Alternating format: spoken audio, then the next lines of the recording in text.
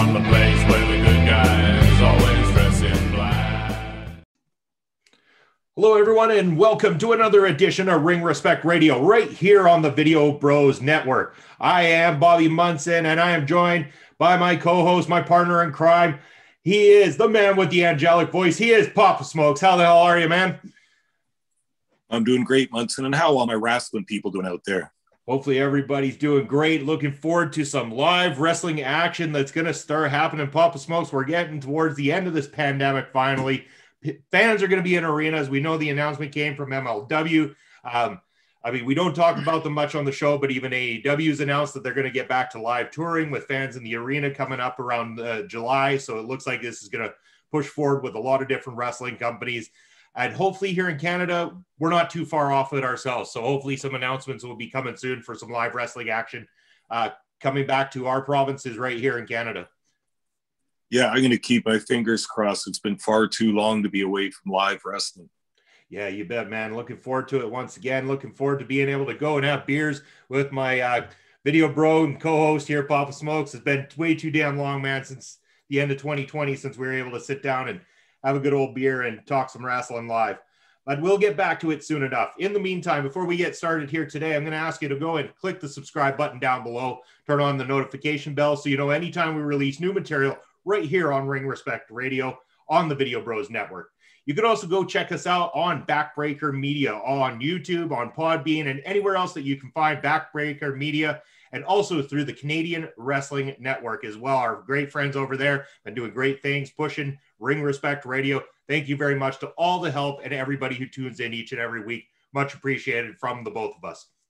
So, Papa Smokes, we're going to be doing this one more time. We're coming up to the season finale of MLW Fusion before they go back and go to live fans as of July 10th at the big show that's coming up there for them. In the meantime, we got 2 more episodes of MLW Fusion to go over, recap, review. So we got the second to last and the season finale as well. Some big stuff going down, lots to talk about. So we might as well get started with the first thing on MLW Fusion episode 130. Started off the night with a little bit of a video package that they do each and every week for leading up to the main event. This one showing the history between Marshall Von Erich, Tom Lawler. As always, a great kickstart to every MLW Fusion episode that really pumps that main event for the fans watching at home. Yeah. And this had been a huge feud for MLW back in 2019, pitting the Von Erich brothers against Tom Lawler and Team Filthy. And of course, as we know, everything kind of got interrupted quarter of the way through 2020. So this feud, they're kind of resurrecting it.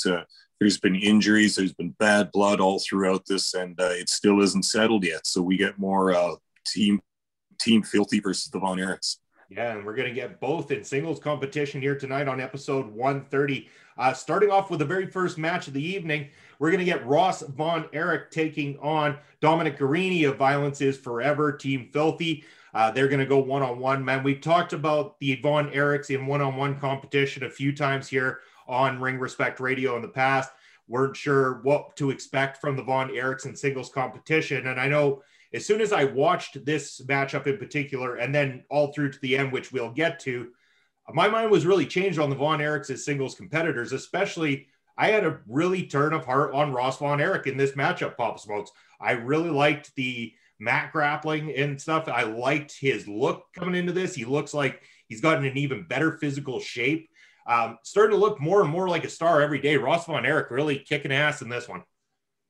Yeah, I thought so too. Again, with the injury to Marshall Von Erich, he was not going to be having the tag team matches. In fact, he does have a singles match in this show, but excuse me, I got to agree with you. Ross Von Erich looking like a star, handsome, great body, isn't totally comfortable in the ring or completely natural in the ring yet, but I think this guy's a future star. He's got babyface idol written all over him, and I thought this was a great solo outing. Yeah, and you know what? And it was a much better outing from Dominic Garrini at the same time too. I thought I saw a little bit more from him that I found enjoyable in this matchup. I think the two of them worked well together too. So well put together matchup that ended up giving Ross Von Erich that win. If this is the start of a singles run for Ross Von Erich past this whole shut down before we restart MLW again back in July. I mean, I could see this going really well for him, given the time. Again, MLW is all about giving the time, letting these guys develop and stuff like that. There is a lot of potential here with Ross Von Erich that I noticed after this encounter. Yeah, I think so. And I imagine the same thing is true of Marshall Von Erich as well. I mean, these guys could probably have equally good singles careers, but kind of going off the traditional feelings of their uncles and their dad, who were always did a lot of tag team action anyway. And I think it's a good way to introduce both boys, depending on what they end up doing eventually. Having them in a tag team together is a good way to kind of get them started and get both their feet in the door in this business. Yeah, so great kickoff to MLW Fusion 130. Did no harm to Dominic Guarini in this match. I mean, I think this was almost an expectation that Ross Von Erich would go over in this particular encounter. So great for Ross Von Erich in that sense. Dominic Guarini, again, still developing. Going to be somebody interesting to watch as he goes along, especially once he gets more opportunities in that ring under his belt. So on both ends, great encounter, great matchup, great start to the night. From there, we went on to PWI's investigation of El Jefe. And we were talking prior to this show going on live here that we had a bit of a chuckle when we saw this PWI investigation. In between the list, in the middle was Tony Khan was one of the names. Had to have a laugh about that because you got to know PWI this having a little bit of a joke, or had to find somebody else they could throw in there out of interest. But we've been saying it all along. Dario Cueto or Conan. These were the two. I've been saying Dario Cueto. You've been saying Conan, both with great reason. And it looks like PWI are onto the same things here, Papa Smoke. So clearly El Jefe, who we'll talk about later on, is going to be one of those two guys. I think it's set in stone at this point. Yeah. We were dead on with that too. There wasn't going to be too many possibilities, I suppose, but we settled on the two that their suggestion of Tony Khan is quite hilarious. I'm sure a little chuckle for the readers, and I got one out of that too. Yeah, it sure was, man. So it's going to be interesting. We will find out more about El Jefe coming up in the next episode. So we will get to that. Not going to spend too much time at the moment. Going to be lots to talk about later on. So backstage, right after this segment, we went straight to Tom Lawler in the back with Kevin Koo and Dominic Guarini, just laying into them for basically shaming him, making him look like a fool, coming up short in the matchup. And then suddenly he kind of breaks down, has a change of heart, says it's not their fault. And they got to figure out what to do for later on with the Marshall Von Erich matchup coming up. And all of a sudden the light goes on. Tom Lawler's got an idea that he whispers to the boys. Something dirty is going on here, Papa Smokes. He's got something up his sleeve. He's got his phone out. He's making a call, and that's going to end up no good. As we know, Tom Lawler, he'll look for a cheap way to win all the time, and we'll keep our eyes peeled on the screen for what happens. We sure will. So from there, after that, I think we went to a bit of a commercial break, and then as soon as we come back from that, or I think it was a video package, actually, I believe. Sorry about that. And then we come back, and we do find out what Tom Lawler has a little up his sleeve. He goes to talk to referee Tim Donaghy, I believe his name is. And we all know that Tim Donaghy, the guy who fixed that matchup where Richard Holiday finally secured the Caribbean Championship, also known for his fixing of matchups back in his days as a basketball referee as well, too. Now, Tom Lawler offering it up something in an envelope to pull some sort of trick here. I don't know what's going on, man, but like we said before, it's dirty, and we know Tom Lawler will stop at nothing and make sure he wins tonight. And if you're going to do something dirty like that on a wrestling show, you have to do it with the camera crew there, right? We all know that. And we're going to see in the ring what goes on here. Or backstage at MLW, and Lawler up to no good all the time. Yeah, you bet he is, man. And we'll see more of that coming up. So we went back to in-ring action, though. We got a matchup. Hio de LA Park versus Buku Dao. We talked about much on the show, getting his push here, successful over TJP in that feud. Now a big match against one half of the tag team champions. But there's a lot at stake here as well, too. Not just an opportunity for Buku Dao to push himself further, but opportunity for Selena to redeem herself in the eyes of El Jefe. They've been saying about how she's gone into business for herself.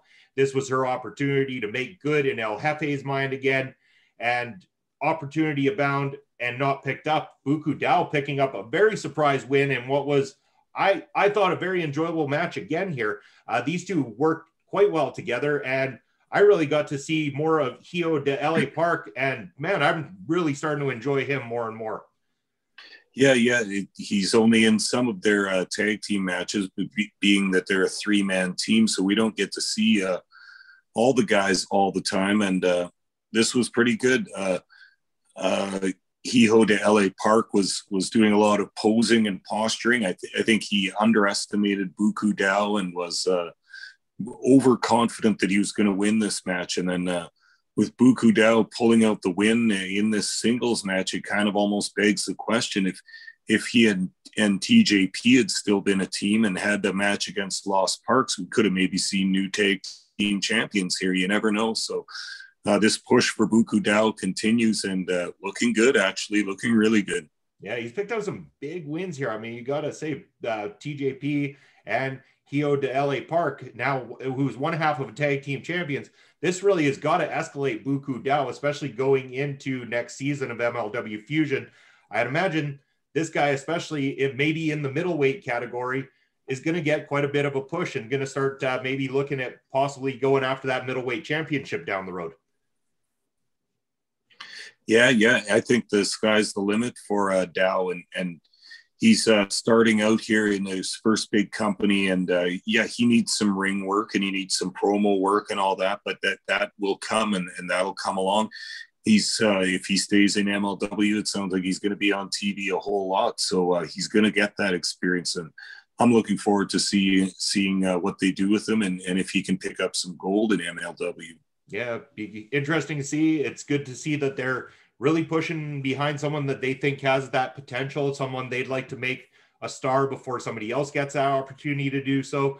Nice to see this guy kind of from the start. We're really getting to see just the first opportunities for Buku Dao here, and many years to come. This guy's a young man. He's going to have many, many years of great wrestling ahead of him. So happy to see him get in this position. But we got to talk about the consequences now, because with Hio de LA Park picking up a loss despite a great effort from him in this matchup, now Selena De La Renta has got to be in some serious trouble with El Jefe. He is not going to be a happy man after this encounter.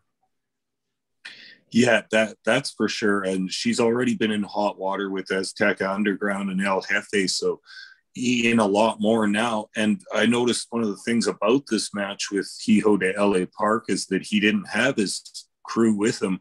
You know how much those guys in the tag team matches rely on that third man and the outside interference and all the rest of it.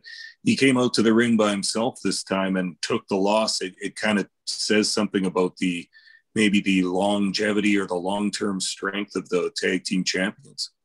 Yeah, you bet, man. So it's a lot to decipher there, and we're going to find out even more about the situation with Selena De La Renta. She will end up having to, answer to El Jefe, and we'll see how that pans out. We were promised a media event was going to be taking place on this episode of MLW Fusion, a media event between Lio Rush and Myron Reed, leading up to the Reed Rush 2 matchup going to main event MLW Fusion next week as the season finale of the show. But we find out breaking news: Lio Rush didn't make the plane, isn't going to be there. There will be no media event at all because he will not be involved. And then, so not really a surprise. It almost kind of comes across as a typical heel move before, not to give out what the fans expect or what people have been told to believe. It really gives Lio a little bit more edge as the heel going into this, because definitely Myron Reed has been pushed as the baby face. So I think it's quite clear who's on which side going into this second encounter with these two. Yeah, and this is right up the alley of how Lio Rush is playing his heel character, and that he's too big for MLW. He's a multimedia star. He's a rapper. He's a music star and everything else. So this is good heel tactics, in my opinion, not showing up for anything, getting the $5,000 fine, not caring about that. He's rich. He's a rap star. He doesn't care. And Yeah, that's just the way it goes with a sort of a arrogant, rich heel character like that. I'm not sure if this is something that actually happened, that he didn't make this media thing, but at any rate, to me, it just kind of boosts his heel persona. It sure does. So right after this, we go to more breaking news from MLW, and this one about big signing here, and a different type of signing. We're not talking about the signing of a competitor or an announcer or anything like this. We're talking about the signing of a championship committee that's being put together. MLW going to be working with Dragon Gate, AAA also announced, Rev Pro in the UK, all going to be part of this championship committee to oversee championships being floated around between the different companies and everything. Also the exchange of different talents. It hasn't been officially announced, but we have heard the rumor that MLW and NXT might be talking about doing some sort of thing there as well too. So I wonder if that will also play into Rev Pro, AAA, Dragon Gate, all these different companies. There could be a lot of things opening up for many big talents and stuff like that being used in a proper way and being able to explore different options for themselves, and many opportunities for great big matchups to be presented to us, the fans, on many different platforms. Papa Smokes, what are your thoughts on this one? Yeah, it's interesting the way they're doing it. I remember in the glory days in the 70s and 80s, every large Fed used to have a championship committee, whether it was kayfabed or not, if it actually existed or not. But it was usually to have a committee to decide on number one contenders and title shots and title payoffs and other federation business like that. I haven't seen or heard of a championship committee in a federation being brought up in a long time, in many years now. So it's interesting that they're doing this.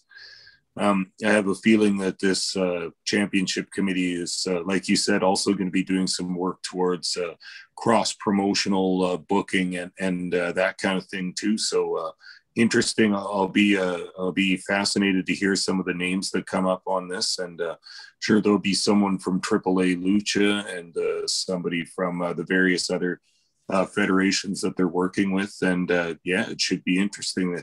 I'm just liking anything that strengthens MLW as an organization, and it looks like they're doing really good, and this is just another piece of the puzzle. Yeah, so much going on for them. And this, again, like you said, one more piece of the puzzle. There's so much more to unfold about this whole situation, and then some about the situation going on over in MLW. And it's all positive. Everything they got going on is a complete positive, not only for them, but for us as the fans as well, too. Continuing to basically, go out there and find more opportunity to bring us great pro wrestling that looks like sport-based wrestling, and being able to do so the way it used to be able to be done, making us interested in tuning in each and every week to these programs and opening it up. So maybe we currently haven't reached out and watched a Dragon Gate event or a AAA event or Rev Pro event for that matter at the moment, but that could change when you start to see names that you become familiar with a show like MLW Fusion go over and have these matchups with guys that you hear about over in Rev Pro or AAA or something. There's more interest in wanting to seek those shows out or be able to pay a fee on Fight TV or something like that to be able to go and watch some of these big cards that could be created by these championship committees that are being put together. Very exciting in my mind. Yeah, well put, Munson. It's only going to lead to better things. Yeah. So from there, we go to, I believe the next thing is them talking about the consequence for Selena De La Renta with El Jefe. We touched on that a little bit already, so we'll move on from there. After that, we had Alicia Toot backstage with Marshall Von Erich doing an interview talking about the main event tonight, getting all pumped for it, when all of a sudden interrupted by Filthy Tom Lawler. Now the plan's starting to unfold here. He comes in saying that Marshall Von Erich obviously has got to be taking something because he's definitely not natural. He wants him to take a piss test, Papa Smokes, and this really boils up the blood of Marshall Von Erich. He's not too happy about Tom Lawler's plan here. Yeah, and yet how quickly he went along with it. And I had the feeling that he had something up his sleeve here, and didn't that turn out to be a nice comic moment? Yeah, sure did. So the point that you're making there is later on when the Tom Lawler having the interview, Marshall comes back in. The test has been taken or whatever. Sorry, it wasn't Marshall that came in, but somebody else came in, did they not? I'm trying to recall here. Donahue. Yeah, the referee, Donahue. There we go. Yeah, Donahue was the one that returned there. And yeah, and then Tom Lawler got a taste of his own medicine in that case. Yeah, literally a taste. Yeah. Very much so. Yeah, so that was quite entertaining. And then right after that one, we went to another interview. We had Myron Reed. This is probably where the media event would have taken place. So Myron Reed getting the opportunity to speak, basically calling Lio Rush out, saying that just he does not have what it takes to face him, that he's, cowardly, that, he's not prepared to go up against the young goat this time. Like this is Myron Reed sounding more ready than Myron Reed sounded going into their last encounter. Man, this one's going to be awesome. They built this one up as a big thing. It's going to be presented as a big thing next week. I'm excited. This helped. I really liked Myron Reed's promo here, Papa Smokes. Yeah, I also did too. This was fiery. This was emotional. He brought it out from inside himself. He said, last time, Lio Rush, you beat me just by a hair. And this time I know what I did wrong, and I'm not going to lose to you again. I refuse to lose to you again. And those are nice, strong words. This is what we want to hear from our competitors. They want the match. They want the violence and the contact and the holds and everything else. They want the action in the ring. And his refusal to lose just had to get you behind Myron Reed. And he's getting better at the promos. He's getting really good. He uses his real emotion from inside, and it shows. It makes a great promo.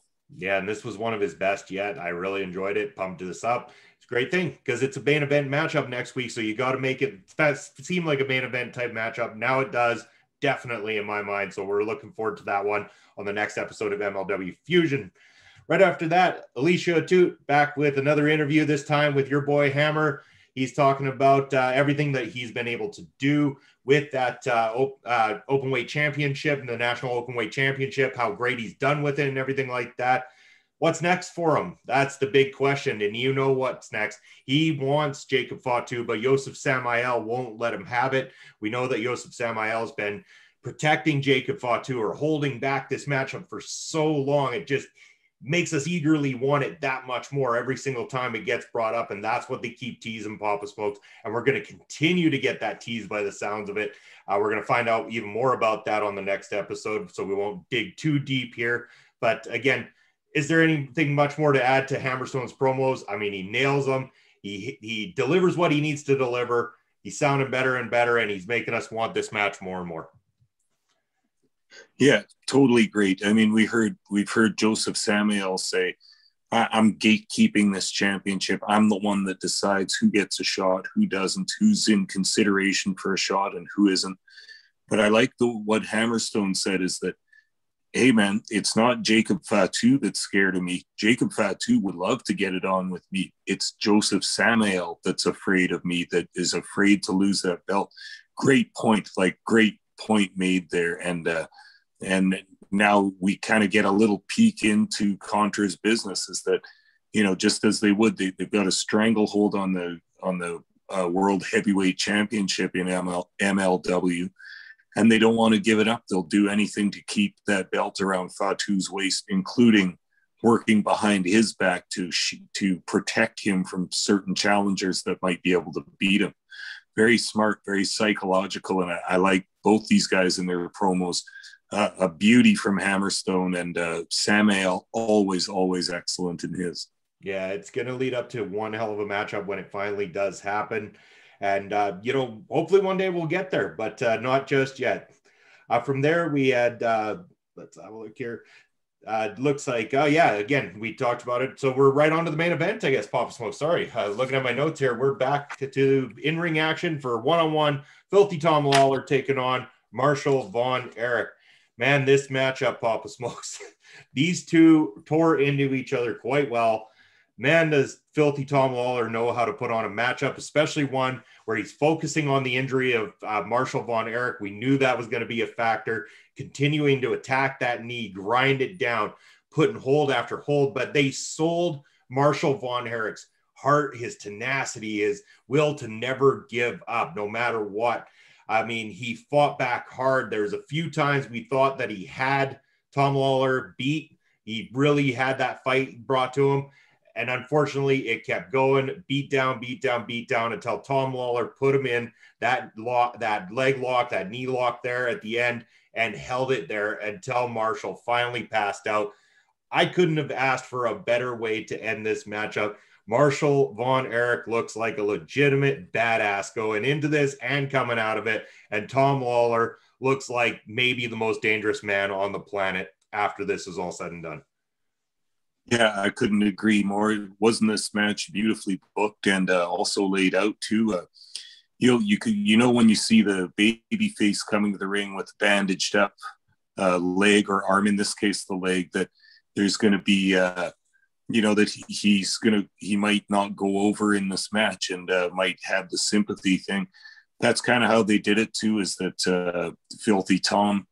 Imagine the UFC veteran going after your injured leg for nearly 12 minutes. I mean, this was just, even watching this match as a wrestling fan, veteran all my life, it had me cringing, and I could feel it in my own leg, the way he was working over that injured knee. And this is the kind of reaction you want when the viewer can't even help himself but kind of worry about the babyface's health a little bit, despite anything about professional wrestling. And this was just great stuff. And obviously a lot of the match had Lawler working over Von Erich's knee, but some of the comebacks were just very, very nicely done.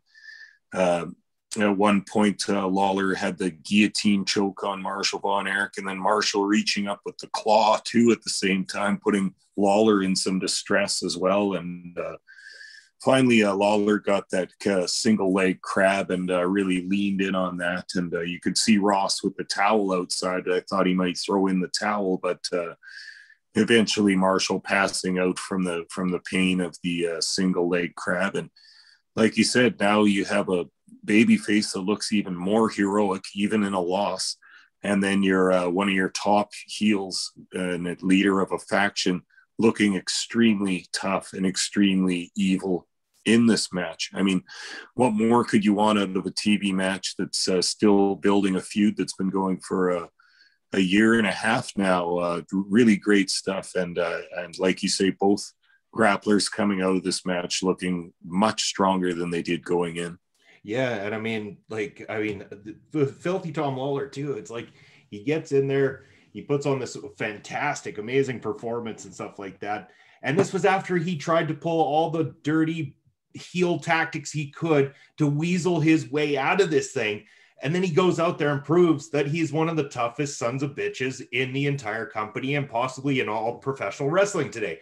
He went in there and he healed it up, focusing on that injury, just beating it down. And again, you feel the sympathy for Marshall. Again, you're watching, you're cringing and everything. It means that they're doing their jobs right, kind of thing. And that's what we don't see enough of in pro wrestling these days, is two guys working a match properly, making you feel that psychology, whether it's the hatred for Tom Lawler and his dirty tactics, or that that little bit of desire to want to see Marshall Von Erich get back and kick the shit out of him, even though deep down it's going to be damn near impossible. Yeah. Like I say, nicely done, well booked, well laid out match. Really good. They did the little after match run-ins with the rest of the team, Filthy running in for the beatdown on the Von Erichs, and then ACH coming to their defense as the fellow Texas guy that he is, and sometime a friend and helper of the Von Erichs. So we went off the air of this episode with a bunch of wild brawling, just exactly what they intended to do, was just keep the fire under this feud burning nice and hot. And we'll have the blow-off matches between Team Filthy and the Von Erichs at some point in the future.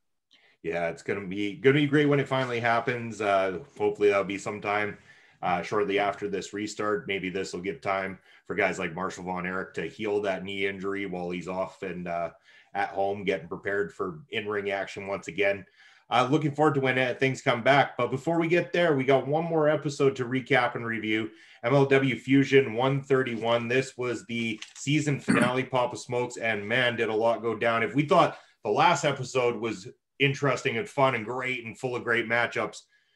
This one was full of a lot of stuff. I don't, it might not have had, the matches might not have been quite as strong as a whole. Every single match wasn't as strong as the previous episode, but as a whole episode, lot to unpackage here. So let's kick it off. We had, again, the video package would start the night off. Rush and Reed video package that went down, pumping up for this main event. Again, nothing more we can add. It's a great way to kick off MLW every week, lets you know what's going down at the end of the night, showing you what led to this whole thing. And, man, there's a lot there that happened between these guys. But let's get straight to the in-ring action. Gringo Loco, one of the most, I don't know. I don't know what to say about Gringo Loco. I mean, he's there. The guy can move. He's got stuff. I just don't know if I can ever be a Gringo Loco fan on a personal level. Apologies to him. It's not your efforts. It's just I'm not down with the character or what he does in the ring. Personally, it doesn't fly with me. Taking on Laredo Kid, who, we've seen some great stuff from Laredo Kid. But the thing I found most unique about this is Laredo Kid came out with that AAA Cruiserweight Championship. And I hadn't read anything about this or heard anything about it. But apparently he did not concede the championship to Lio Rush after Lio Rush's big win, stating that Lio Rush had tapped out in the matchup, and they played a quick video, which clearly to me didn't even look like a tap out from Lio Rush at all. And now he's walking around with the Cruiserweight Championship from AAA, claiming that he is still the official Cruiserweight champion. I think something eventually is going to unfold more with that. They even mentioned the championship committee might be involved with decisions like that coming up as well, too. So I think we're going to see something more unfold. But, man, this matchup with Gringo Loco, I guess Laredo Kid is now healing it up, possibly, with this whole not conceding his championship. He kind of acted more heel-like in the ring than we've ever seen from him before. And Gringo Loco is almost too goofy to ever come across as a heel at the same time. This match, honestly, went a little too long for what it was between these two competitors, as most Gringo Loco matches I've noticed do. They really give this guy more ring time than anybody else on the damn roster. Yeah, and you're talking about modern-day Gringo Loco. Like, he used to be more of a player in the years past. When I've been watching this, he was a contender for that middleweight championship and stuff like that. You really wouldn't have liked that time period, Munson, but these days he's just used as preliminary talent to put over the sort of mid-card wrestlers here. And Laredo Kid obviously getting a little bit of a push here. We've seen him used in to do jobs in a preliminary capacity a number of times. He's obviously more skilled than the typical preliminary wrestler, but I like to see him booked in a match, getting a win once in a while. Just off topic for 1 second here, Munson, there was a recent episode of AEW wrestling where the Laredo Kid figured into some kind of a 6-man tag team, and the Kid actually got the pinfall in the match. I couldn't help but feel a little bit of pride for one of our MLW boys doing a shot up in AEW and getting a pinfall too. Great for him and great for his career. But I think it looks like, if I'm not mistaken, twice. I think it was back-to-back episodes. Okay. I mean, again, just like you, I don't watch it, so I couldn't confirm it. But yeah, I think I had heard that he actually had a one-on-one or something the week before or the week after that kind of thing. So he did get 2 opportunities to be there on television. I mean, great for him. Definitely great for him. And I like Laredo Kid. I mean, he's got some great skill. I'd like to see more of him in AAA for sure, too. It's just, I mean, Gringo Loco, I mean, he's fine as a prelim talent, but I just don't think his matches need to go as long as they do at the same time. You're frozen, Bob. A little too much for me. Oh, still there? Oh, there you go. You froze up there. I think we both froze there for a minute. All good, though. Okay. But yeah, I was just saying, like, I like Laredo Kid, but with Gringo Loco, I mean, his matches just go on a little bit long. He's fine as a prelim talent. I mean, I don't completely dislike the guy. I mean, obviously, he's a very skilled and quite athletic guy. I mean, he does shit that I could never dream of doing, but it's not for me that much. If you're a prelim talent, I don't think your matches need to go 10 to 12 minutes at the same time either, when you got other guys finishing them off in 7 to 8 minutes. Yeah, that's a good point. There was Yeah, there was a lot of nice action in this match, though. Thing about Gringo Loco is he can work that lucha style, so they like to put him in there with their Mexican talent, and it's just a natural fit kind of thing. When Laredo Kid was doing in this match, when Laredo Kid was doing that, he likes to do that springboard top rope hurricanrana type thing. He did a couple of those on Gringo Loco. They looked pretty good, and then that finish, being the top rope Spanish fly, not the easiest move in the world to pull off, and you need the full cooperation of your opponent without looking like he's cooperating. They did this pretty good too. So yeah, I'm with you. I'm not too sure about Gringo Loco. I get sort of a small kick out of him because it's funny, I suppose. But yeah, for me, he's a job guy that can work with lucha libre talent and do that style, and okay, it works for me, sure. Yeah, well, I mean, there might be a real good place for Gringo Loco coming up very soon that we'll talk about later on in the show here, but we'll get to that, though. So Laredo Kid picking up a big win, so great to see him get a win under his belt in MLW. Again, I like Laredo Kid. I think we could see a lot of great stuff from him. I want to see more from him. I especially got props to his match earlier in the year with Zenshi. I think they had 2 encounters there. I enjoyed both of those too, because I mean, our boy Zenshi, kind of miss him. I don't know where he's been, Papa Smokes. I wish he'd come back already. Zenshi, if you're listening, get your ass back to MLW this July. From there, after that one, we went to Hammerstone having an interview with Alicia Atu, and man, he is one pissed off Hammerstone now. Joseph Samael protecting that championship, as we mentioned last time, basically saying that Hammerstone has no chance of getting that opportunity against Jacob Fatu, that he's not going to allow it. Hammer is pissed off. He wants to do something about it. He wants to, get that opportunity that he so deserves at this point. And he is not playing very nice here. He's not happy. He wants this chance, and he's being held back. Yeah, and that's the thing about fighting an entire faction by yourself. He's going up against Contra, and they've got, as they say, the global domination. They've got soldiers everywhere, but most importantly, they've got Joseph Samael as their leader. And like we discussed on the previous episode, he's gatekeeping that world championship title and keeping it around Jacob Fatu's waist. And if Joseph Samael sees a number one contender that looks a little too scary, looks maybe a little like he might be a threat to Fatu actually losing that belt, then he's not going to approve the match, and he's going to steer Fatu away from him. And like we said before, too, Fatu ain't scared of anybody. Like, he won't duck a match against anybody. He'd fight King Kong if he had to, but Samael just not the same guy as him. He's devious. He's very smart, and he's just not going to put Fatu in those situations where there's a possibility that that title might be lost to Contra. So again, great stuff. Hammerstone showing a bunch of fire in this promo, and quite good. Shows that he's not just the gym rat and the muscle head and all that. He's got some brains, he's got some emotion, and he knows how to cut a good promo. Yeah, you bet, man. But, all might not be lost for Hammerstone just yet, as the next announcement came from Alicia Atu following this one, saying that the Battle Riot, which I'm sure you can probably tell a little bit more if you've seen a Battle Riot from MLW. I'm assuming this is a Battle Royal that the MLW does, and I'm assuming that the winner is going to get an opportunity at the champion no matter what Joseph Samael says. Yeah. I have not seen one before. I'm assuming it's a Royal Rumble type thing, or a bunkhouse stampede, or a Battle Royal type thing. And yeah, I think Alicia even said that the winner of Battle Riot automatically receives or is guaranteed a world title shot. So that also makes it all interesting too. Coming to watch this in the following months leads me to wonder how they'll book this, because Hammerstone is already the number one contender. I mean, he doesn't really have to win it, but maybe he does have to win it if Samael's going to keep ducking him for Fatu. So I'm not sure how it's going to go. I mean, a lot of fans will just assume that Hammerstone's going to win this thing, but so maybe they'll throw a wrench in the works too. Who knows? But I'll be interested to see it.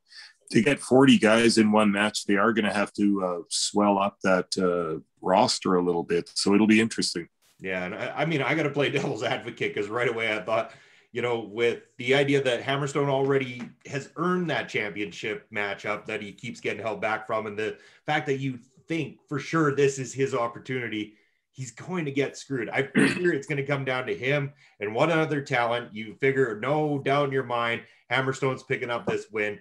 Joseph Samael sends in either a new member of Contra or somebody like Mods Kruger, pulls Alexander Hammerstone up and over, you know, getting the assist. The win goes to the other person, someone who Jacob Fatu can maul over, completely destroy, continue to hold that title while still building this whole animosity between Hammerstone and the members of Contra, particularly Joseph Samael, who continues to hold him back. And we'll have to wait even longer for another opportunity where Hammerstone earns that championship matchup.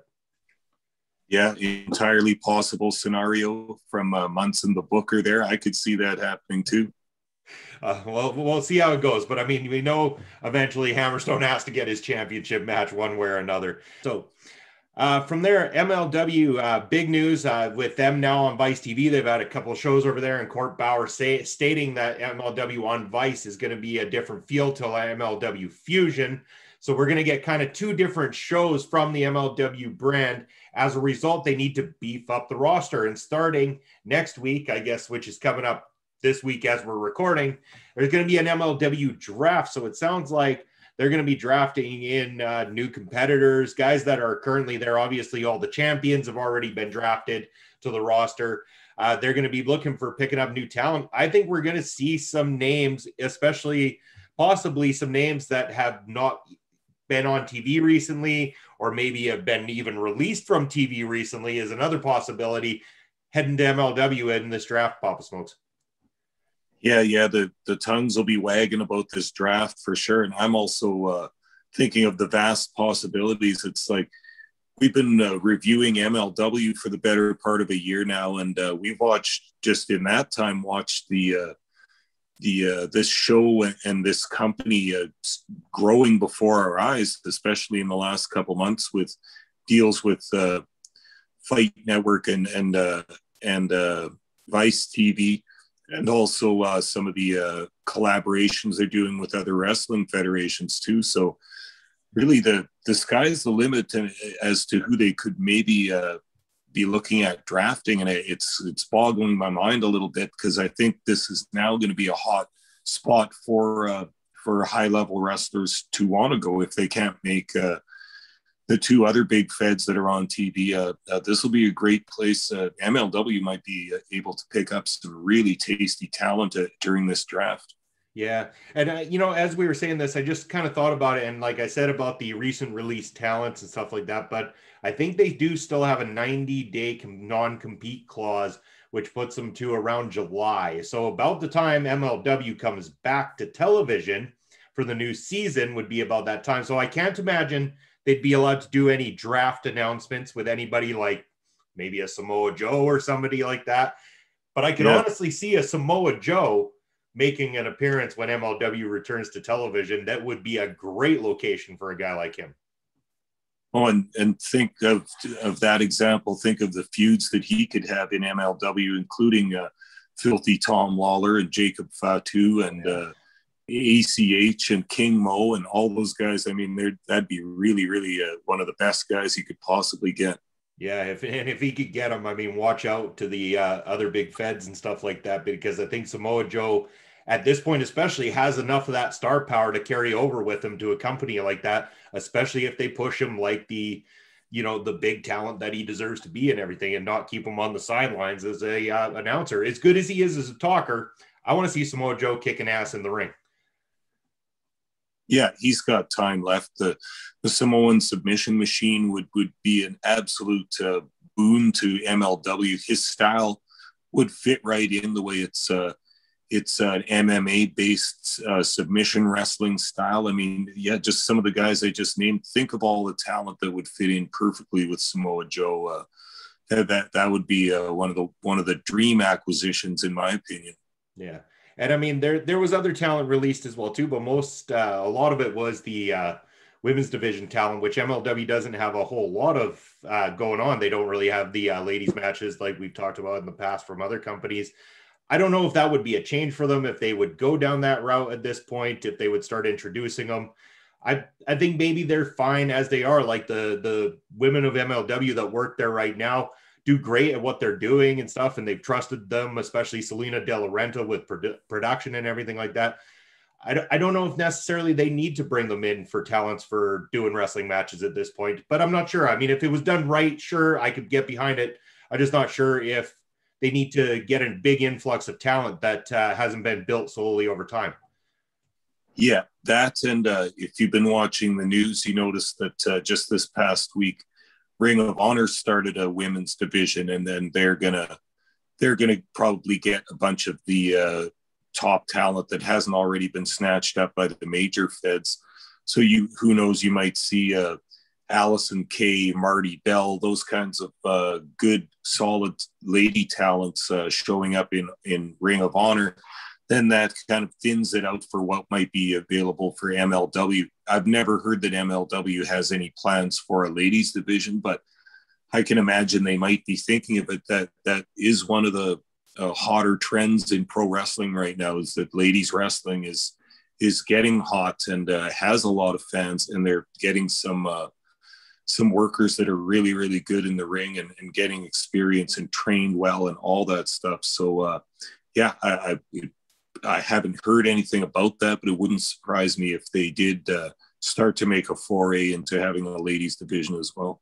Yeah, it'd be interesting to see, because I mean, again, you gotta quite the roster to have to fill up if they're going to be doing 2 different shows. They're going to want to be able to bring out lots of different talent over those shows and everything like that. I mean, even with MLW Fusion, you don't usually see the same guys 2 weeks in a row very often. They try to mix it up quite a bit, and that's with, you know, a smaller roster, a 1 hour a week show. We really don't know at this point what MLW on Vice is going to look like once it gets to its own look and feel and everything too. So once that kind of unfolds and we see how this draft unfolds, I think we're going to be seeing those interesting surprises and looking forward to what they have in store for us. So we'll get to how that unfolds. We'll probably do a review of that draft down the line here on Ring Respect as well too. So we'll be looking forward to watching that, seeing what goes down with MLW in the background as we head into the new season. After this announcement, we had an interview with the Von Erichs back home. Marshall Von Erich is on crutches, looking pretty rough there, but he says that he's going to heal up. He's going to get better, get back to training. He's still fiery. He's ready to go when the time is right. He plans to come back and kick the shit out of Tom Lawler. There's no doubt about that. He says he's got Texas and Hawaii behind him, and he's ready to get in there and really do some ass kicking that's long overdue. Yeah, and when he says that, I believe him. He's the more fiery and a little bit wilder of the 2 Von Erich brothers. When he says he's going to kick somebody's ass, I believe him. Yeah, me too, man. Looking forward to the day. From there, we had our second match of the night. After all that, believe it or not, we actually got some in-ring action. Richard Holiday, the Caribbean champion, now a babyface Richard Holiday, taking on Ariel Dominguez, who I think we've seen as a prelim talent previously on episodes of MLW Fusion. Ariel Dominguez does a nice job as a prelim talent, and again, did a great job working here with Richard Holiday. Holiday able to get in there looking like a champion, being treated like a champion now, making that Caribbean championship actually kind of have a little bit more meaning than it did maybe previously when Richard Holiday first possessed it. And doing a lot more with him and a lot more with this title. I really like what I'm seeing here from Richard Holiday. Again, it's a prelim match. It did what it needed to do. It got Richard Holiday that win that he needs to really boost him up even more. What do you think, Papa Smokes? Yeah, I can't disagree with you there. Like we've said in the past a number of times, it seems like Richard Holiday needs that big match or that big moment to really break him free and make him into sort of a main event superstar guy, or a guy approaching the main event status. And this match, I think, even though it was minute 36 long and was against Ariel Dominguez, a much, much smaller opponent than Richard Holiday, I still think this was nice match in order to push Richard Holiday. Very short. Holiday worked slow and deliberate. Like he looked like a champion, like a world champion, just so confident, so slow, every move measured, every move done perfectly, and to devastate young Dominguez. And he hit that 2008 market crash spinning suplex and got the pinfall quickly in this match. Really just looking good. And I see big things for this guy. I could see him going all the way to heavyweight champion at some point if his career goes the right way, if he avoids injury, and if he continues to get the good booking that he gets in MLW. Yeah, and one thing I noticed too is, man, is he got some size to him, especially when you put him up against an Ariel Dominguez, who's a much smaller talent. But you can always tell Richard Holiday has a good physique, good size and everything. But when you put him in there with a guy like this, who I'm sure Ariel Dominguez would match up size for size with most guys in the independents and some other feds we're quite aware of, Richard Holiday looks like a fucking wrestler, which is nice to see in this day and age. Yeah, absolutely. And he's what is he, 6'3", 235, something like that. He's a good sized guy. He looked like an absolute giant in this match, but he's he looks good. His body is always awesome and muscular and in shape and all that. He looks like $1 million. No pun intended for his character that's always concerned with riches and money and all that. And it might be kind of hard to have his gimmick, so to speak, be a baby face type thing, because he looks down his nose at the consumers and he breathes the rarefied air and all that stuff all the time. But if he's going to make an extended baby face push, I still think he'll get over, just because he's good in the ring. He looks good. And yeah, like you say, he looks like a real wrestler. And he has the ability to kind of make you chuckle at a few things that he does too. And I think that's where it'll work as a baby face. I think you can take this gimmick and kind of flip it around. He obviously moves merchandise for them. You see a lot of people really engaging him and talking to him online and stuff like that. And he plays the character up, even online. He plays it up quite well and stuff like that. He's a guy that doesn't appear to me like he breaks kayfabe a whole lot. He stays well in character. He enjoys it. And I like to see that. And I think, again, with his ability to market these products and stuff that he's selling and everything, and the fact that they are selling, proves there's something to be said about a babyface run for Richard Holiday. I like that it's going that way. And I think MLW could use an influx of good babyface guys going into the new season as well too. I'm glad Richard Holiday is going to be getting that little bit of a push, as it seems here. Really looking forward to what's in store for him come July. Yeah, and I think it's hard sometimes for a company to have good baby faces, because lots of the boys, the wrestlers, so to speak, want to be heels because it's easier in a way, right? And it's easier to be an asshole than to be a nice guy, as I've heard a lot of wrestlers say. So a lot of them gravitate towards that heel role. But yeah, I think you're right with the humor and the cut downs and the insults that he uses and such. I think Holiday will or could be an effective babyface, and I look for big things with him. I wonder what will happen with this Caribbean Championship at some point, because he obviously attained that through nefarious means and such, but he's still holding on to it. And all these questions will be answered in the future, but I think the future is bright for Richard Holiday. Yeah, and speaking of big things, he went on backstage to have an interview with his on-again, off-again Canadian crush, Alicia Toot. So yes, she's interviewing Richard Holiday backstage, talking about his big win, as all of a sudden, Gino Medina comes walking in. He interrupts things. He wants another opportunity at that Caribbean Championship. He is not done with Richard Holiday, made very clear here. Richard Holiday kind of laughing him off, shoving him aside, away with you kind of thing. And Richard Holiday paid the ultimate price. He had his back turned to his opponent here, and Gino Medina went on the attack, really laid a Holiday out, and again, leaving a bit of a cliffhanger in what they're calling the season finale. So now we've built up this animosity still between these two guys after Richard Holiday getting the clean win over Gino Medina recently in the Caribbean Championship match. Now building the idea that Gino Medina wants to go out there, and we're going to get the maybe that heel versus babyface matchup that we really didn't get the first time around when these guys fought.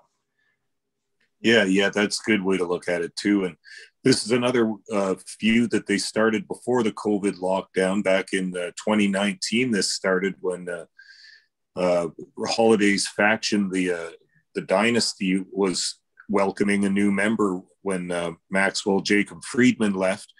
They wanted to get a new member, so they had picked Gino Medina, and he was going to